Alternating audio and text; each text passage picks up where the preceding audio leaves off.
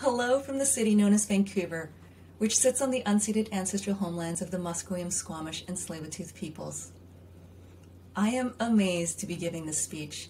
Winning the Bronwen Wallace Award is a tremendous and completely unexpected honor, and I am simply filled with gratitude to the very hardworking and cheerful team at the Writers' Trust of Canada and to prize sponsor RBC. I am beyond grateful to the jury, John Elizabeth Stinzy, Zalika Reed-Benta, and J.R. McConvey. Thank you for letting this story into your hearts. Huge congratulations to fellow nominees Carolyn Chung and Joshua Wales on the recognition of your beautiful work. It is deeply moving to receive the award that carries Bronwen Wallace's name.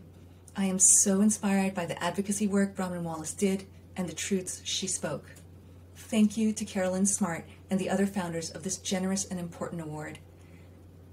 I would also like to take a moment to thank Jade Wallace and the co-signers of the open letter to lift the age limit on prize eligibility. The world you advocated for is one that included someone like me.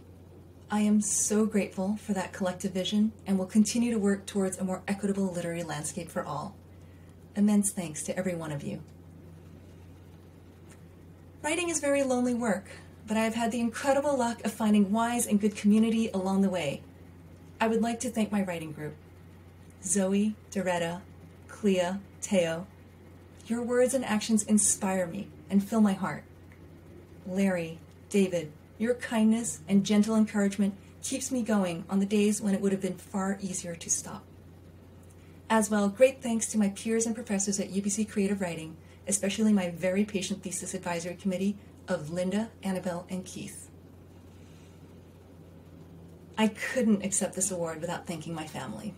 Mom, Dad, Theo, and Melati, thank you for the companionship, curiosity, and support on our many, many adventures. Thank you to my friends and family, most especially to both of my children. Thank you for your patience with this time-consuming urge to share stories. None of this work would have been possible without my dearest Alex, who didn't run as he probably should have, but has stayed steady and supportive from the minute I dared speak out loud this dream of writing. Thank you. I love you all dearly. Above all, I want to thank the factory workers, supervisors, and owners who granted me interviews or shared their stories in book, article, or documentary form. Every one of us benefits from their essential work, and I can only hope more stories can increase our empathy for each other in this world. I would encourage anyone who is interested to seek more stories of migrant and factory workers. A wonderful place to start is the book Iron Moon, an anthology of Chinese migrant worker poetry. Thank you all so much. This is amazing. 非常非常感谢。